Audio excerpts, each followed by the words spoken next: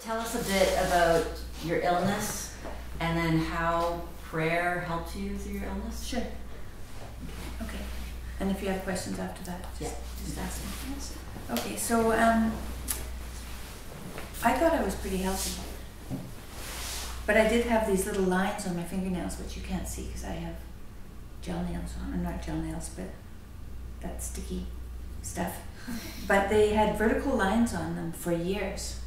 And sometimes quite deep vertical lines. And I always wondered what they were. Since I've been better, those lines are going away. So it had something to do with my kidney. So that's when everybody looks at their nails. But I ask when I have my nails done, how often do you see vertical lines on people? They don't see them very often. So it is unusual. And so I think that was like the only sign I had that I was sick. I didn't have any symptoms of any kind. And luckily, I had gone on a trip with my sister to Croatia to walk.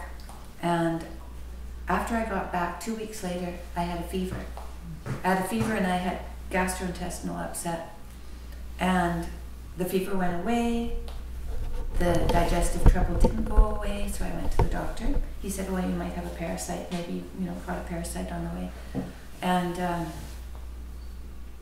no, that wasn't it. Oh, well, we'll send you for an ultrasound and a colonoscopy, and we'll find out what's going on. And so eventually they found out I had a bacterial infection, which cleared up, but they took the ultrasound and saw a shadow on my left kidney.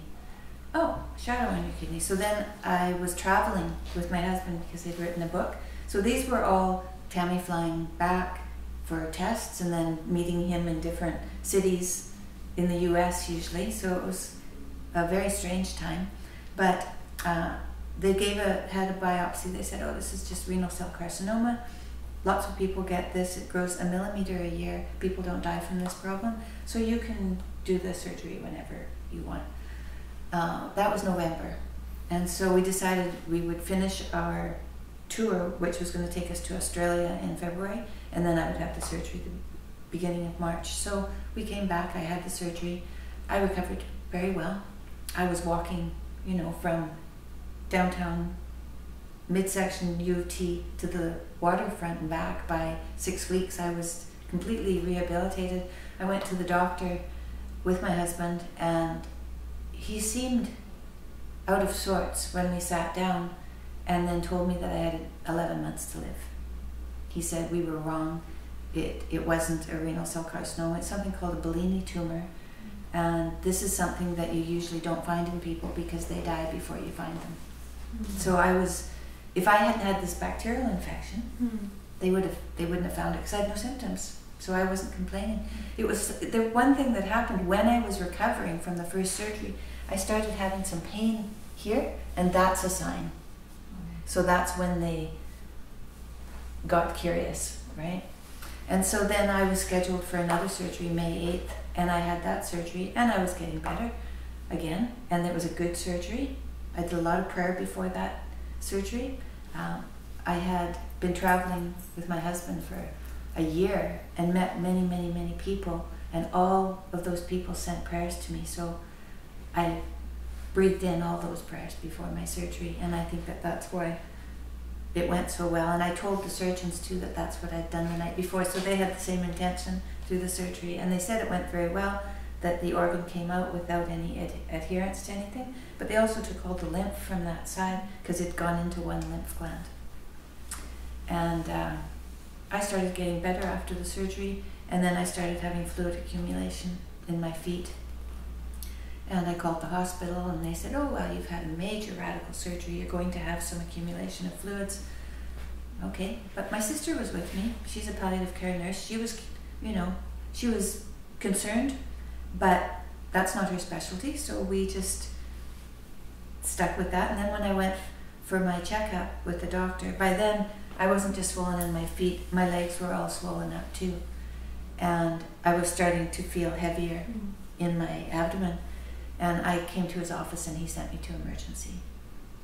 He said, there's something wrong. So they did a scan, and they found out I had a leak in the lymph. They hadn't closed off all the lymph. Looked like I had bobby pins all through. You could see in the scan. Look, can you imagine? It's like a spider web, the lymph. And they had clipped off with clips every one of them, and of course they missed one. I mean, it's a very difficult thing to do. And so they watched me for a bit, then they sent me home and said, the best thing for you is to eat a no-fat diet, because that way the lymph isn't working on fat, and maybe the problem that you have there will close because it's not working anymore. It's not being irritated anymore. It'll close up. So I went on a non-fat diet, and I had a nurse.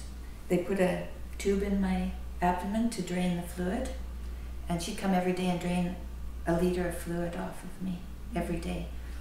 When I went to the hospital before I had the tube in, they took off, I think it was 7 liters of fluid or 9 liters of fluid. It was a lot of fluid. I was thin, but it looked like I was 7 months pregnant because all the accumulation was there. And they didn't want to disrupt too much, so they just had a nurse come and take off, a little bit a day. And I kept eating this no fat. I was eating, you can imagine, just vegetables and a little bit of meat. No butter, no oil. And the meat had to be skinned fish or skinned chicken breast, something that had no fat in it. And so I did that for just about a month, I think. And I wasn't getting any better. I still had a terrible accumulation. And I was talking with a specialist in the States at MD Anderson Hospital. It's a cancer hospital in Houston that's very good. And I talked to a doctor there, and he said, the only way that you're going to dry up your lymph is if you drain off all that fluid. And so this was right around the Raptors. When the Raptors won? Yeah, so it was right around that time. By the time the Raptors won, I was out of the hospital again, and I was taking care of myself again, and I drained everything off.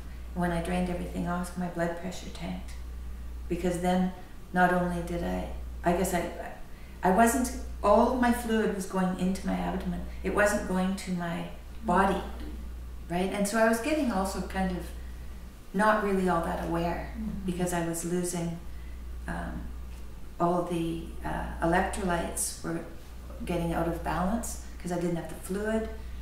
It was complicated. So I went back to the doctor, and he put me in emergency. And this time he said that my potassium was out of balance and that I was likely to have a heart attack. And by then I weighed about 90 pounds. And they couldn't draw blood because my veins had collapsed because there was no fluid in my body. But I stayed in a step. It's called a step room. It's not ICU, it's one down, where there's a nurse with a couple of people. And they monitored me all up and gave me fluids, and I continued to drain, and eventually they took me out of there and put me in a private room, which now I know is because you're going to be there for a while. So never ever want a private room in a hospital. The more people you're with, the faster you're going to get out of there. So I think that's, now I know. No private rooms for me. No. I'm leaving soon. Anyway, I stayed there for 5 weeks. They, at first they were filling me full of fluids, and my albumin in my blood was low. That's the protein in your blood. So they had to give me transfusions, and they were giving me transfusions every day. And then they said, we're going to give you a diet straight to your heart. So then they put a catheter in here, and 3 days after they started that, I woke up. So I was just, not really there for all that time, and then I woke up and I thought, oh, I have nutrition to my brain again. I can think. I'm here. And I think that's when Queenie showed up with a rosary. I think I was awake by then, and I had a bowl with nutrition. Yeah, right. So I had a bowl with nutrition, and another, and a bag for just keeping me comfortable.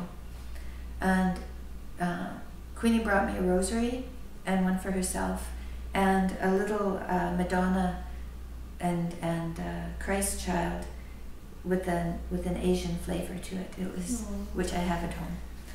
And she offered to come and pray the rosary with me, and I thought, yes, let's do it. So we went downstairs. It was probably about 10 usually in the morning. I would go down to the 4th floor, and at the 4th floor at the Toronto General, there's a great big atrium. It's 4 stories high, it's full of plants, and it's bright.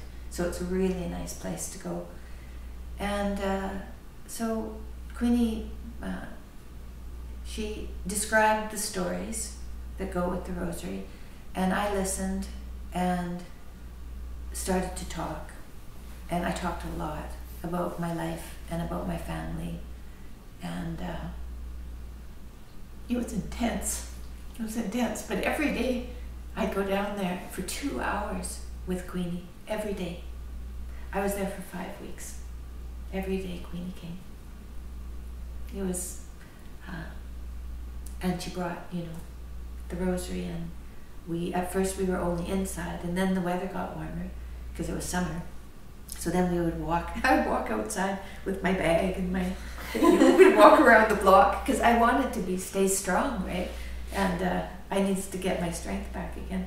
So she'd walk around the block with me outside, and sometimes we'd sit outside and pray the rosary because they had benches. But I found those prayers. I could get all of my fears and my sorrows and my grief. I could get them all out in that 2-hour period, and then I'd go back to my room and I'd play cards with my family and spend the evening with them, and they were very good. They were there every day. But it was something interesting, as my husband wasn't well. He was there, but he wasn't really well. And he asked me, he said something that he thought was remarkable, that I never cried through my whole time there. And he just didn't realize that I had been in the atrium with Queenie, shedding tears every day.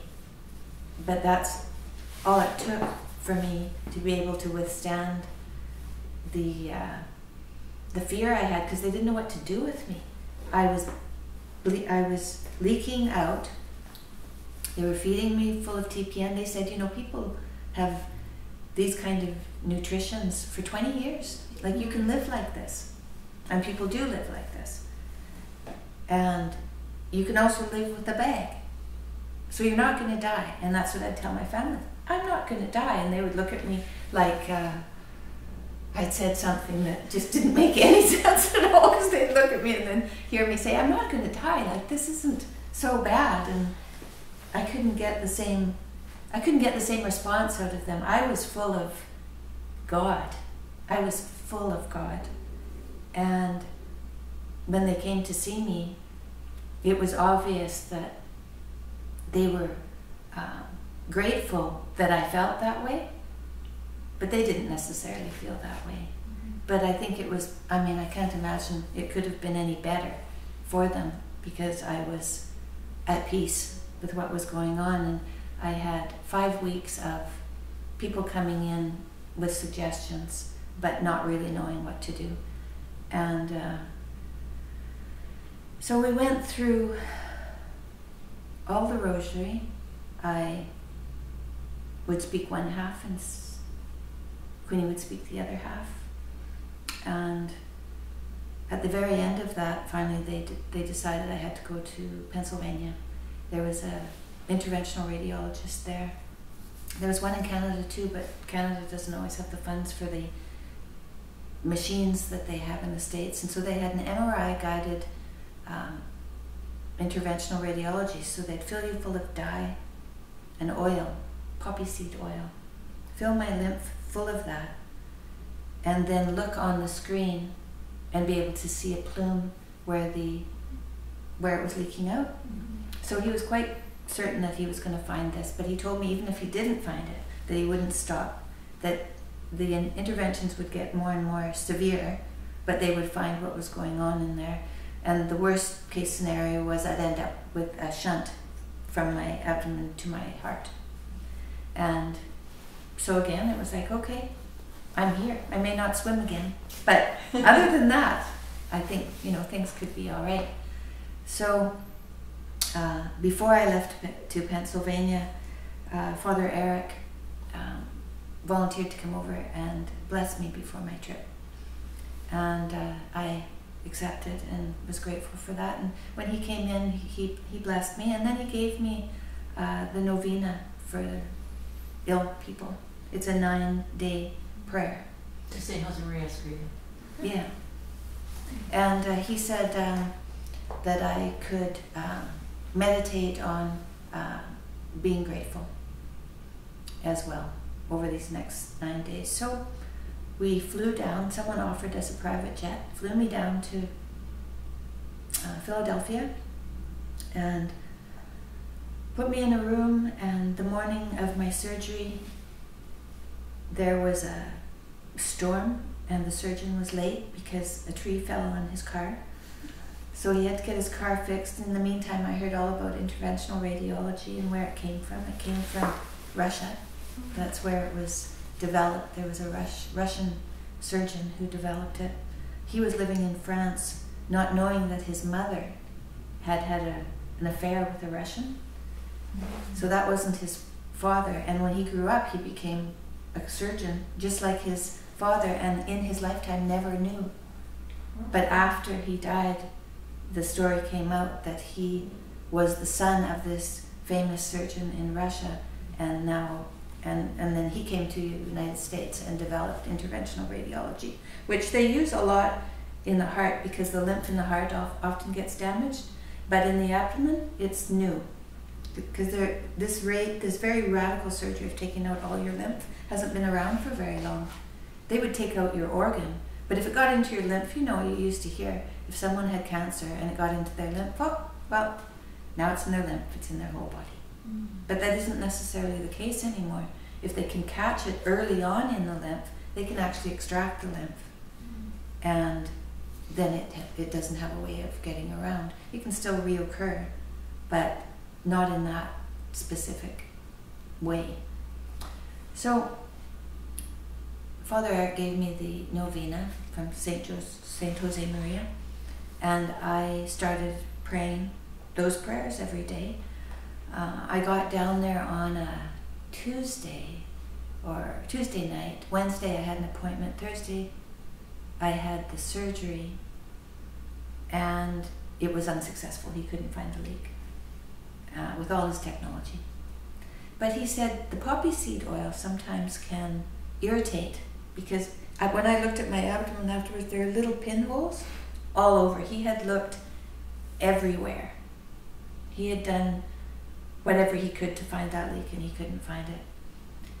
But he said sometimes people, because of the poppy seed oil will irritate the lymph, and because of that, it'll put down healing tissue, and then it'll close. So they said, for now, we'll put you back on a no-fat diet. So I was eating, like egg whites, things like that, egg whites and vegetables or something like that. And I could sit outside, so that was nice. And my family could come and have breakfast with me, and that was good. And I did that for a number of days. And then, I think it was Saturday, they were saying, okay, Monday we're going to do a new procedure. But before we do it, we want you to try to eat some fat, because we have to see if there's been any healing at all. Because if you put a little fat in the diet, then whatever is in the bag isn't clear anymore. It becomes milky colored, because the lymph, what it does is it does extract the fat and takes out from the food the waste products and puts it back through the blood. Anyway, so I was with my sister-in-law, and she's a nurse too. And I said, maybe we should just have some, have a regular dinner, like right now, and just see. I mean, who knows, right? So I ate a regular dinner Saturday night. And then Sunday morning, I had eaten my breakfast. It also had fat in it. I think I had whole eggs with yolks and everything. And one of the doctors, two of the doctor and the nurse came and sat down with me. They were looking quite concerned, and they said, well, I think that you should try this fat challenge. And I said, well, I tried it last night and this morning. And they said, oh, well, let's see. And so I pulled up the bag, and there was no fat in the bag. And they were shocked. They said, oh, so you ate fat last night and this morning. Yeah, well, if it was still leaking, then you would have fat in there. And there's no fat in there. So you're better. You just healed. You just healed without the interventions that we were having to do. You healed on your own. And it was probably had something to do with the poppy seed oil.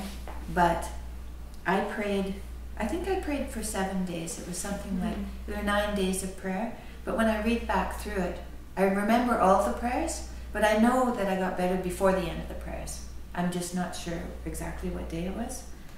So within half an hour, I was back in my room, and they took out this and they took out that and let me go home.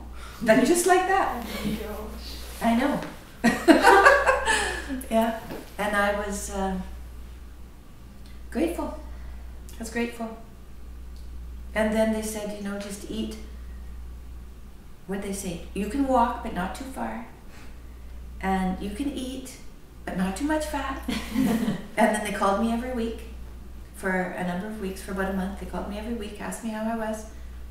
I was okay. Okay, well, after, I can't remember how long, it was a month or 2 months or something. They said, okay, you're good.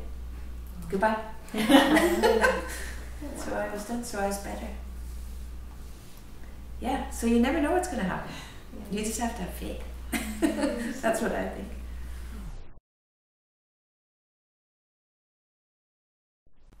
Tammy, what was it about the rosary that gave you strength and peace? Oh, well, I think it was the intention, because really the way that you would say the story that would go along with each, we weren't looking at anything, we were just talking. And you would explain about, the joyful or the sorrowful, and we'd go, or the glorious, So we would go through, say, the story where the angel comes to Mary. And what does that mean? We talk about that. What does that mean? Well, humility. Okay, so then I could think about humility and pray. And so I continue to do that. Like, I have on Keep, I put a little app that says all the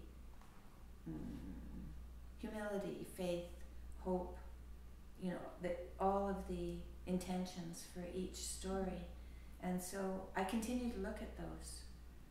And I know some of them now, because I've been doing this for a long time. But the stories in the Rosary they're subtle. So you don't necessarily know what they mean. Like, what do they mean? What does it mean when Mary and Christ are at the feast in Cana and there's no wine? What does that mean? When she says, give him some wine, and he says, I'm not doing anything yet, it's not my time. But yet there it is. So what does that mean? What does that mean? Well, faith, means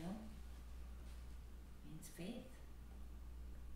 And the sorrowful, because my husband's still not well, I find the sorrowful rosary very helpful. The crucifixion, because he is suffering, and is going to suffer for a longer amount of time, and it's all about suffering with grace, suffering with God's grace, whether you're going to live or not. It's how you can do that and not torture yourself any more than life is torturing you at the time.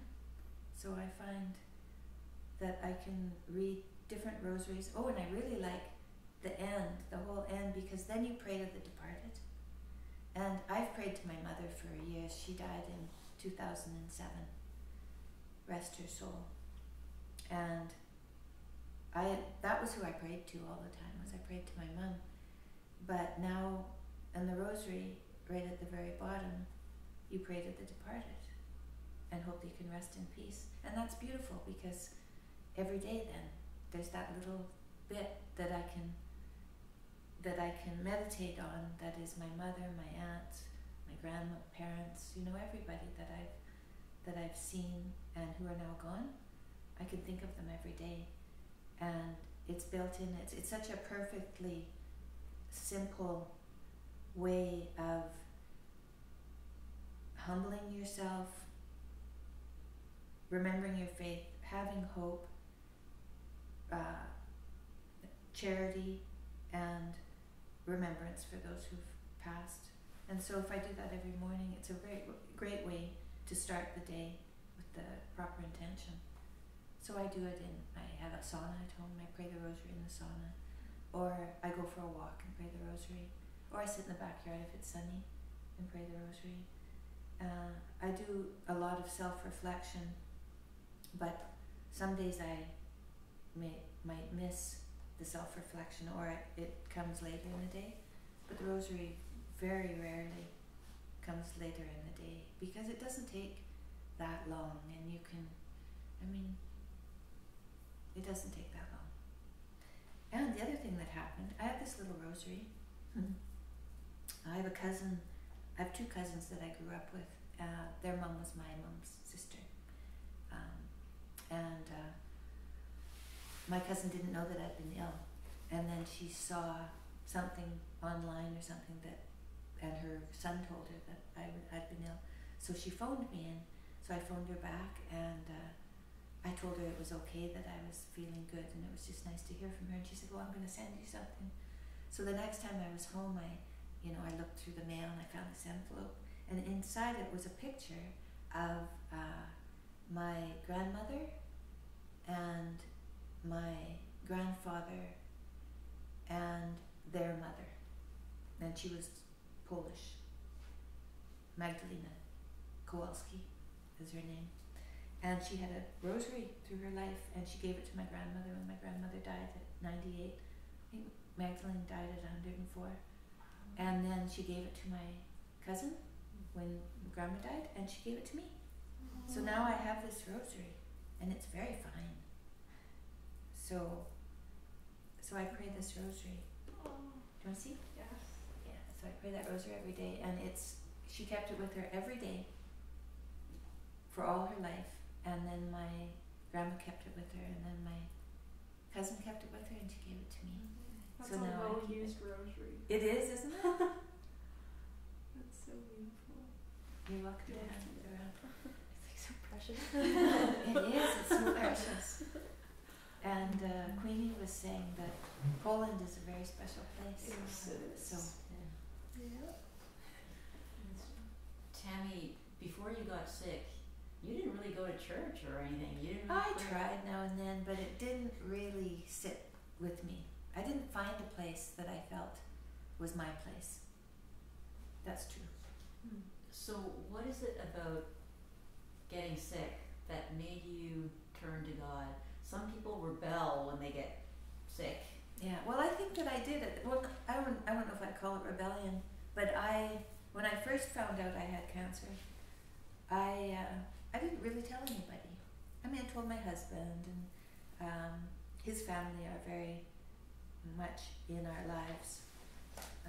And I may have told my sister, but I was just going to have the surgery, and then that was going to be that, because they took a piece of my kidney out. That was all right. But then when I went to my post-op and they told me I was going to die in 11 months, I thought, oh, this isn't what I thought it was. This is something much, much different. And so then I did tell everyone. But oh no, that wasn't my first response. My first response is, I'm going to die. I've lived 58 years. That's not bad. But then I looked at my family and they were crushed, right? And I thought, oh my goodness, they're suffering. And I didn't think, I must be suffering. I didn't even think that. From my mother's father, when he was a little guy, was brought to Canada, from Scotland, and her husband was killed in a fire at a rooming house in Montreal. Mm-hmm. And so when she arrived, there was no money and no husband.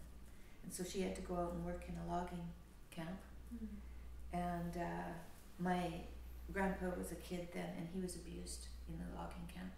And so he grew up, married my grandmother, and when the kids were not so old, I heard a story of they were riding a horse and the horse knocked one of the kids off, and they watched their father nearly beat the horse to death.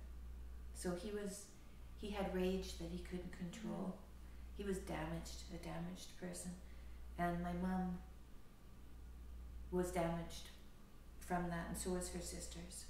And so when I grew up, I inherited some of that. So it wasn't obvious to me when I was told I was going to die that that was something that I should have mercy for myself in any way.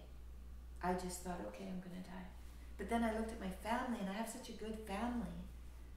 They showed me what I should be feeling. They showed me of the pain that I was in. And so then I thought, well, I'll try everything I can to get better. That's why people go through chemotherapy and radiation and all this stuff. It's because they want to survive for the people they love. Mm-hmm. And I did love my people, right? And then the rosary, it taught me to love myself. It taught me to have mercy for myself, and that my suffering was something that I could go through because God was with me, and I never had that feeling before I started reciting the rosary, that God was with me. So when I was first told I was going to die, I was just going to die. That was that, because it was me, but it isn't just me. You know, it's me and God. It's my family and God. And if that doesn't have to be the plan, well then, let's see what else there is out there, and to try to take the challenge that God has given me. He gave me a challenge, right? But at first I wasn't even going to take that challenge. I didn't see what was important about me that I should take that challenge. But once I realized that it was a challenge from God, well then, and that He has His plan for me, and that if He was knocking on my door that hard, then I better wake up. So I woke up. I definitely woke up. Now, Tammy, suffering is obviously something that isn't good, and illness as well. But what would you say would be something good that has happened as a result of your illness and your suffering? Well, I have a much different point of view. Mm-hmm. Oh no, sorry. I have a much different point of view of myself. Of myself. I have more compassion for myself, which gives me more compassion for other people.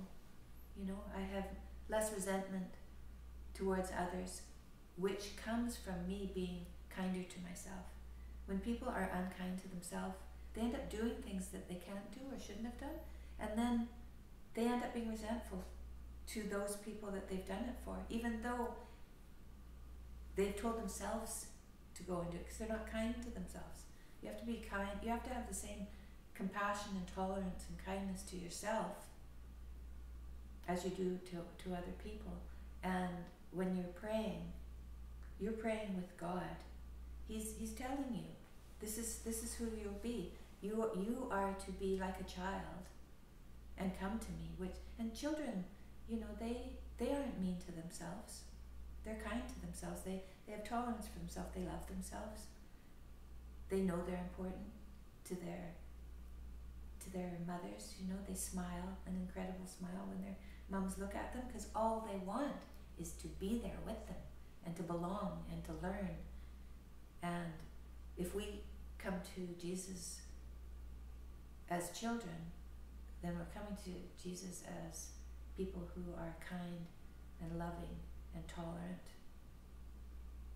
And the whole idea is service. But you can't go and give proper service if you're not serving yourself the way that you have to. Otherwise, it comes out wrong.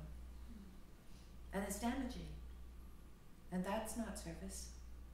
Right? So I know I have a neighbor who's a very angry person. And I feel for her because I know she's, as hard as she is on me, she's harder on herself. And that's so sad. Right? So when I see suffering, I know, when you see these guys on the street, you know, and they're yelling, and they're tormented, just think what they're like inside. It's so sad, and they are without our Savior, you know, they're not aware, full of ego. Yeah. God's here, we're here. Right? Always. As soon as we think we're here, we got it wrong. We got it wrong. Things just don't go well when you're up high. I think after you got better, you mentioned that because of your cure, you're going to do something. I'm going to always share. So yesterday I spoke to about a dozen women in Iran about my life on Zoom. On Zoom. You could do all that now because of Zoom, right? And I was in a meeting and someone asked if I would share. I said yes. I said I prayed to God when I was sick. I said, if you let me live, I'm going to share. Whatever you want me to share, I'll share. And I never used to share at all. No. In fact, tomorrow I go for a scan of my abdomen. And so yesterday, I was feeling a little like hiding, right? So I was visiting my husband. I wouldn't sit with him. I'd sit by him, but I wouldn't sit with him. And I'm like, I didn't know what was going on. And then I thought, you know, I need some people to take my place for a while. I'm doing too much, right? I'm doing too much. So I have to make sure I get help. So I reached out to my son, who's making a schedule of people to visit my husband. But then this morning I realized, oh, I'm going for a scan. I'm afraid. And when I'm afraid, I retreat. And that's, ha ha ha. I caught it. I'm retreating. I shouldn't be retreating. Or if I am retreating, retreat to someone, not retreat from someone, retreat to someone. So now I feel better. Even though I'm still nervous, I'm not feeling like I have to retreat. And another habit that I had in my life that didn't serve me well, I would, if I had to cry, or I would go into a room by myself and cry. Now I get a hug and cry, you know, and that's the right way to do it. So I've learned just to, be kinder to myself, really. And I'm still learning that every day. And that's why I have to pray every day. Because these things, they come back. You know, my old behaviors, they come back if I don't reaffirm them every day. If you want to change, if you want to become new, with a new intention, you have to stay present with that. Every day I have to have God with me all the time. Because if I don't have Him there all the time, then I become willful, you know, arrogant, dishonest. And they're subtle, these things, they're subtle. It could be my thinking is dishonest, right? It can be my thinking. And you may not think of your thinking as anything. You know, I can think whatever I want. Nobody knows. But yeah, God knows. And so you know. And so it flavors who you are if you're thinking the wrong way. I mean, you see these people walking on the street, they're thinking the way they shouldn't be thinking, and it's torture. So you can torture yourself and nobody will know. But that doesn't make it okay. That's definitely not okay. How do you think we could, like I think most of us here, we do believe in God and we love Him and we know He loves us, but how can we share that with other people? I mean, I haven't had the experience, so I don't think well, I guess I could share, but like I don't know how I could share it. Like, how would you suggest us we share that love that we realize that God has for us? I think we can only talk about our own experiences. Yeah, I think that's the only way to share. The only real way to share is from our own experiences. Yeah. The other thing is, when you go into the churches, Yeah. people go to mass. Many people are, older, Yes. and there are few young people. Yeah.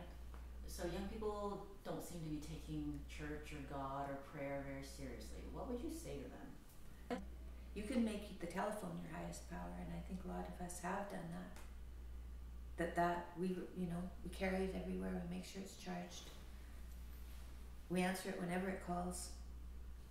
So we have to be very careful. Technology, I think, has the capacity to take the place of God, and that would be a tragedy for humankind. But it can be something as simple as a TV that you, or your friend, or your husband, that you decided is your higher power, and then you become codependent, right? That you'll do anything for them and sacrifice yourself to them, but that's not a good way to live either. So you have to be careful. You have to think about what in your life. Shopping. What do you turn to? Food?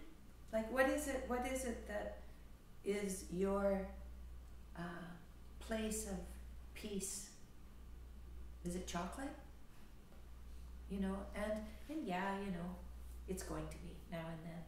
But we have to be aware that we turn there and we don't turn to God. Why?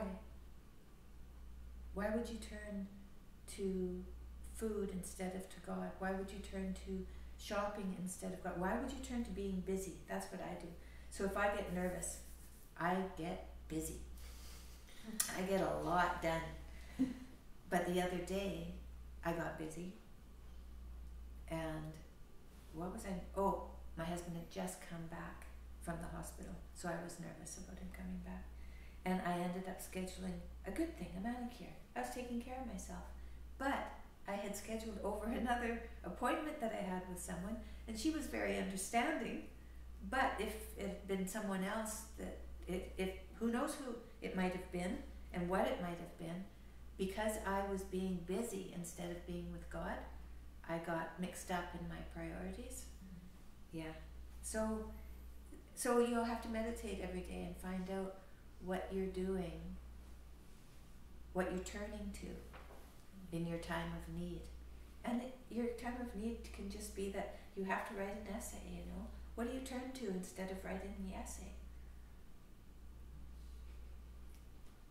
And we all do those things. You tidy our room. Tidy our room. It's good to have a tidy room, but if you're not doing your essay because your room is not tidy enough, then that's not the right priority. After you got sick, how did your priorities change? My priorities changed. Well, you want to know all my bad habits? No. Just how you managed to put how you were able to identify what was most important in life. Knowing that you were going to die, or thinking that you were going to die, what made you realize that certain things were more important than others? Well, as I said, when I decided that it was okay, I was going to die, and then looked at my family and realized it wasn't okay. That was a transformational moment in me. I've been sick plenty of times and not told anybody. I've gone through surgeries and stuff and not told anybody. But this time was different, and I brought everybody, anyone who wanted to come, I said yes to. I don't know, it was God's help. With God's help, I realized that I didn't have the right point of view, that my priorities had to be realigned with God at the top. It's taken me months of reading and self-reflection to realize that. And, in different situations, I still look at it the old way, and I have to pay attention and realize, oh yeah, so here's another way that I could re-evaluate how I'm doing things, how I'm going forward. And I have to make sure I don't give too much and get resentful, right? So I have to have myself in mind with my giving, not give too much, but give enough that I'm doing service without needing anything in return. But it's all, I've done a lot of reading. I've read about codependence, and I've read about all kinds of relationship troubles that people have, to see if I have problems in any of those ways, and I have. My daughter was very ill when she was young, and I wanted to go to art school. I was in art school when I first moved to Toronto, and we were living in faculty housing, and you can only live in faculty housing for 2 years at U of T, and then they kick you out. And so we had to find a house. So we found a house, but the house was near my husband's work, so that was good. But it was in terrible shape, and we were going to have to renovate it. And he said, I'm too busy to renovate the house. You're going to have to do it. And I said, okay. Why did I say okay? I was going to art school. Wasn't that important to me? It was. It was my life's dream to finish my degree in art school. And I said, okay. And I stopped doing it. And then my daughter was ill, and so I just stayed home. She went to school. She didn't really know. She was this little kid. She didn't really know she was sick, She had rheumatoid arthritis. She had pain, but she thought everybody had pain. Little kids, they don't know. She asked me at one point, Mommy, is this little piggy supposed to hurt?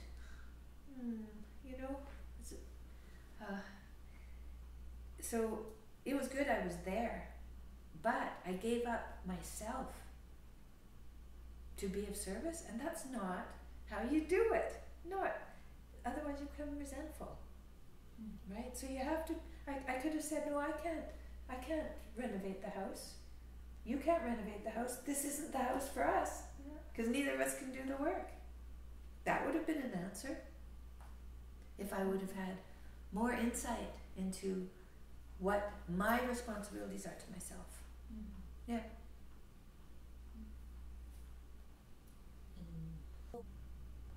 Maybe one final question. So when people realize what their priorities are, realize that their higher power isn't chocolate, Right. How can they be reminded, or how could they remember that, okay, yeah, my higher power is God, not chocolate, so I'm going to live like that, and just basically keep up with that resolution? Well, Any pause. Pause is very good. Whenever anybody, when you're with people and you're asked of something, or you feel uncomfortable, don't respond. Just pause. And pause for as long as you have to pause. Maybe you have to pause for 3 weeks before you figure out. So for instance, I was, my son and his wife have a new baby. He's 4 months old. Cutest little guy. And she's from Nova Scotia, and there's a quarantine in Nova Scotia, 2-week quarantine.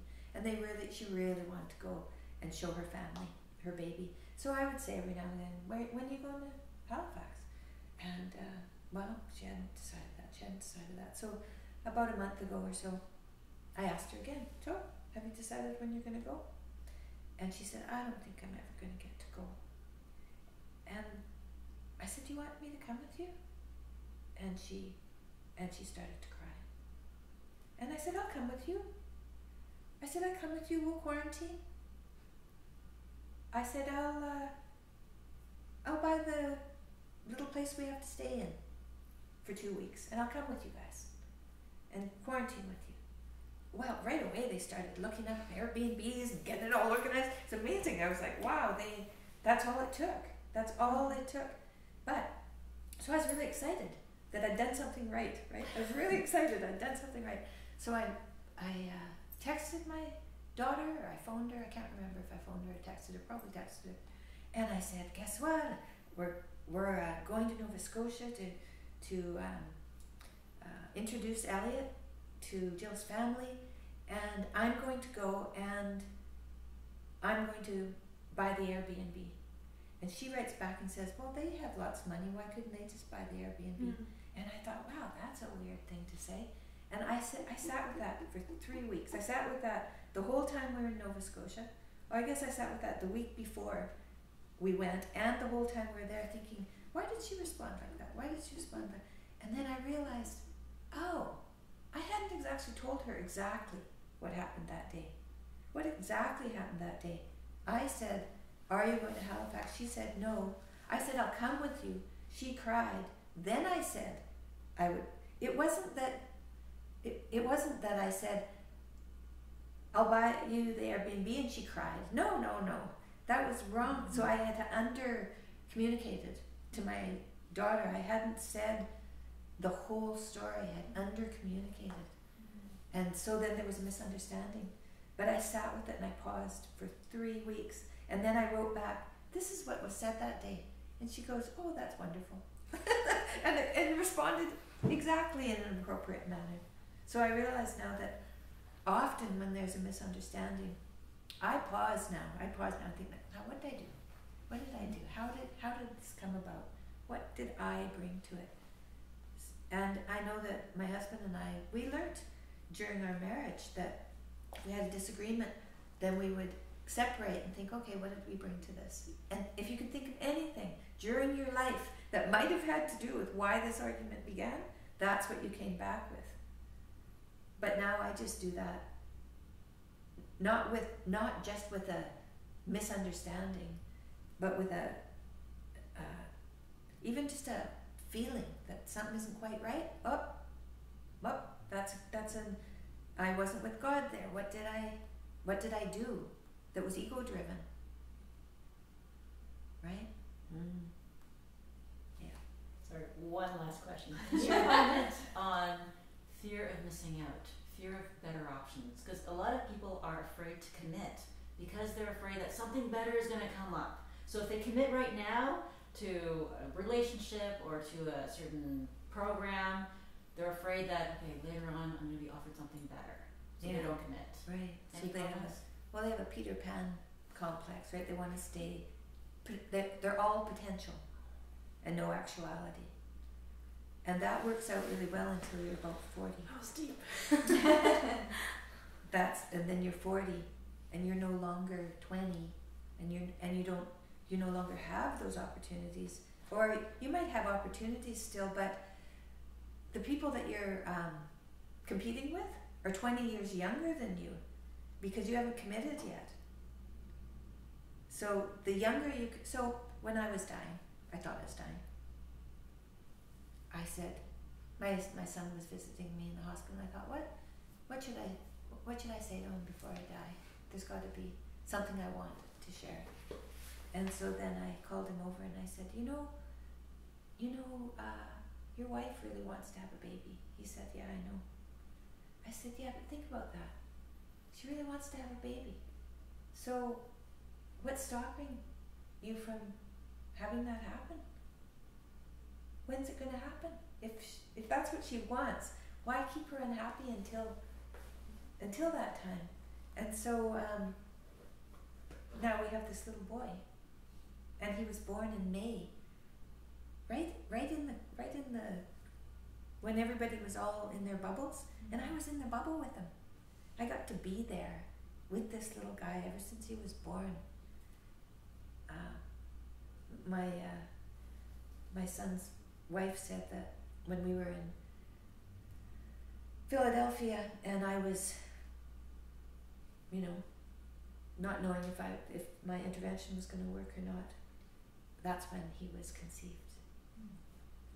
And then he was born during this COVID. Like, what a perfect baby. And even the month I don't know if you know, but the month of May is dedicated to Mary. Oh, there you go. Huh? So Yeah. so very special. Mm-hmm. Well, I thought, years and years I prayed to my mother, and years I didn't know anything about the church really, and I used to always think, Mary's very underrepresented. I used to think that, not knowing really what was going on at all. But so I was searching for Mary for a long time.